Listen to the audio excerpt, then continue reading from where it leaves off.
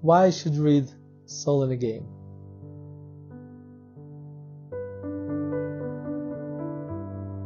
Well, first of all, you may have nothing else to read. So that's reason number one. Weak reason. Okay. Look, I'm just looking at table of contents. First section, student of life. First of all, it's a little bit autobiographical because it talks about how I came from Russia, my travails of living in Soviet Russia. Okay, if this is not your thing, I talk about parenting in this section. I talk about how I got my kids hooked on classical music, if this is your kind of thing. I talk about my daughter basically being a much bigger adult than me when it came to her basketball. I think the best part of this section is really my part about parenting. Listen, I'm an expert in parenting as everybody else. This is my travails to parenting and just trying to become a better parent. That is just the student of life section. Now, in Hailing the World, I talk about my travels in Switzerland, San Francisco, through Europe in general. And you know what this section is about?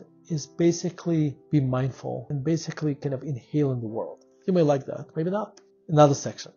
One day at a time. So this is probably the how-to section of the book. This is where I talk about why I don't eat desserts. That's kind of an interesting topic. The 8% diet. You want to find out what does it actually mean. 8% diet, really? Okay, but I have a chapter on this. I talk about sleeping. I talk about meditation. There's a chapter here called Set Your Egg Timer for 6 months. That's kind of an interesting chapter. On a more serious note, there's a chapter where I talk about personal financial advice that may change your life. So when I got married, my friend Mark, who was at the time 10 years older than me, and I was 28, so he might have been 50 years older than me at that point in time, took my wife and I for lunch.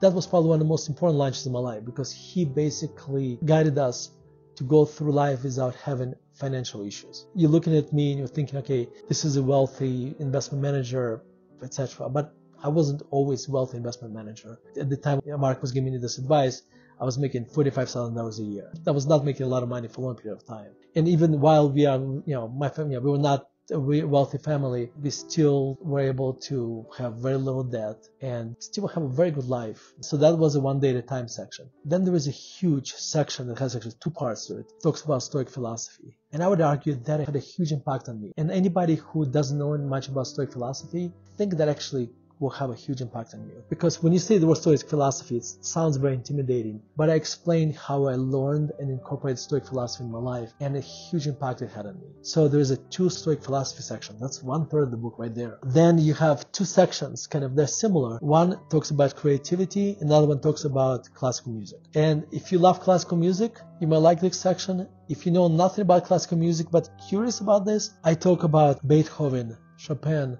Bruckner, my favorite Russian composer, Tchaikovsky. So you have that section of the book. And creativity, I think actually, there's my favorite chapter of the whole book called Art and Craft. And that is probably the most original writing in the whole book because I felt like I created this brand new concept of art and craft. You will never look at your job ever again if you read this book because of this art and craft framework. Should you read my book? Again, if you have some time, there's a whole bunch of people recommend it, I guess.